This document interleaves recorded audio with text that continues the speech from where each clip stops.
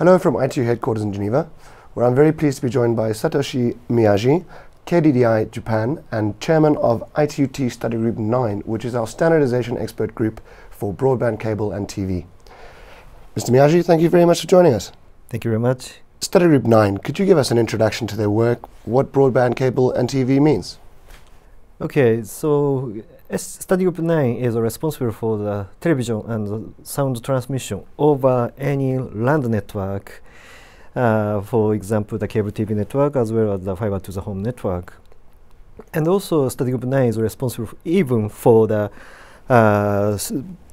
TV transport between the TV stations or studio to the cable TV head end. So anything related to anything related to TV transport over the landline network is under the responsibility of the Study Group 9. And to do your work, what are the types of companies that need to contribute to this work? Who do you typically find in Study Group 9 meetings? Actually, there's so many types of entities are joining the Study Group 9.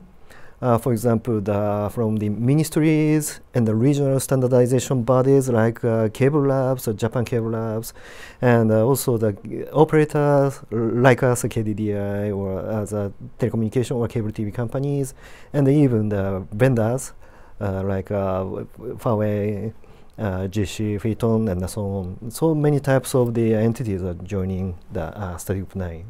Before we started this interview, you told me you've been working here or contributing to ITU work for 21 years. And how has it changed in that time, the work of Study Group 9? What is the past and what is the future? Okay, so when I joined the Study Group 9, it was 21 years ago. Actually, it was driven by the Cable Labs United States. Chairman is from the Cable Labs. So at that time, Study Group 9 is really focusing on the very cable TV specific technology like cable modems or cable telephony. Most of them are developed by the United States regional standardization activities. But after 8 years later, Cable Labs left the Study Group 9. So, I joined the management team of Study Group 9 at that time as a vice chair of the Study Group 9. And we had a difficulty how to maintain or how to enhance the previous momentum of the Study Group 9 toward the study period. And we discussed again and again, and we finally found out that we need to incorporate not only cable TV, but the surrounding any issues should be converged into the cable TV technology. So we said that we named such situation as a hybrid cable TV approach, like convergence of the broadcasting and IP technology, and hardware and the software convergence, and so on. So the very remarkable outcome at that time was the hybrid cable TV set-top box based on the operating system embedded architecture.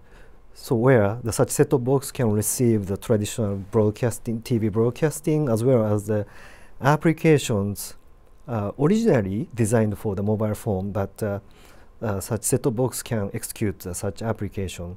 So such set-top box can enjoy the traditional TV broadcasting as well as many types of applications, sometimes VOD or sometimes the communication application or sometimes the schedule management and so on.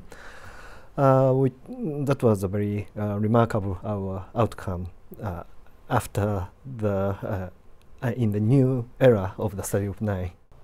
The number of services available to consumers are growing and growing, and we hear about things like VR, AR.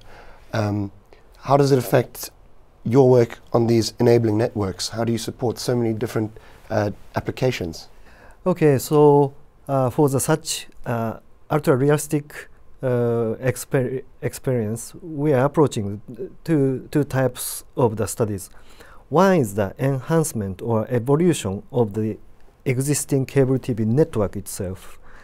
We are now studying the fifth generation cable modem technology, which supports 10 gigabps class bidirectional communication over the existing coaxial-based cable TV network, I believe that which will support such VR or AR experience.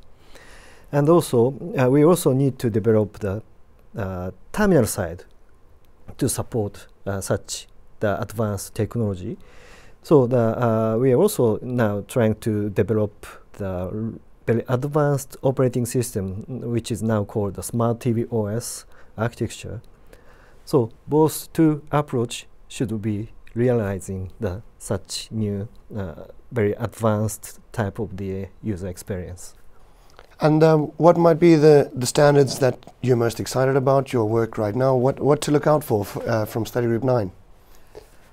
In addition to such technology advancement, Study Group 9 is strongly wants to contribute the business expansion in the cable TV industry.